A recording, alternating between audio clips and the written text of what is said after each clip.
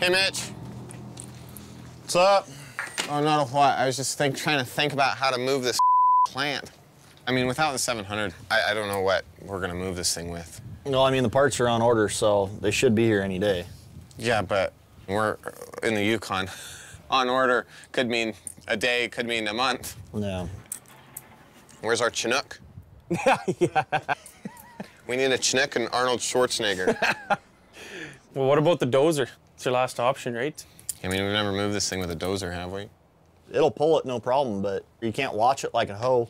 You know, at least with the excavator, everything can be nice and controlled, and you can get a lot of lift on it. But, I mean, there's really not another choice. I don't want to do it, but... Yeah. All right, just start yarding on it. Parker needs to move the plant 600 yards to the new pad above the pay dirt he'll be mining. He normally uses the 700 excavator because its 45-foot bucket arm can lift the skids of the 45-ton wash plant.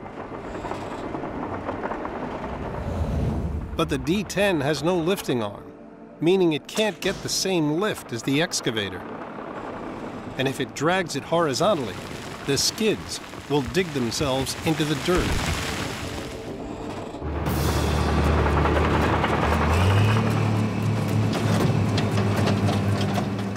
We're just rigging up the cable to the back of the Dozer here. Using the cables, Parker's attempting to turn the ripper arm into a lifting arm. You might be able to pull it back into you a little bit. Yeah, watch the pinch points here. There you go. Hold there.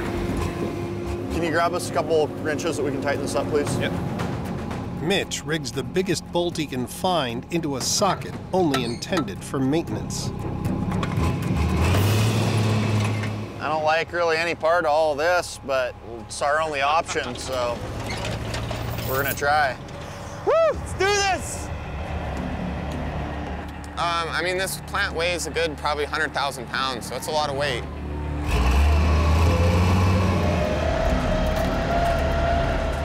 My big concern is just that rigging up there on the top of the ripper. If we break that, everything's gonna come flying apart and somebody might get hurt.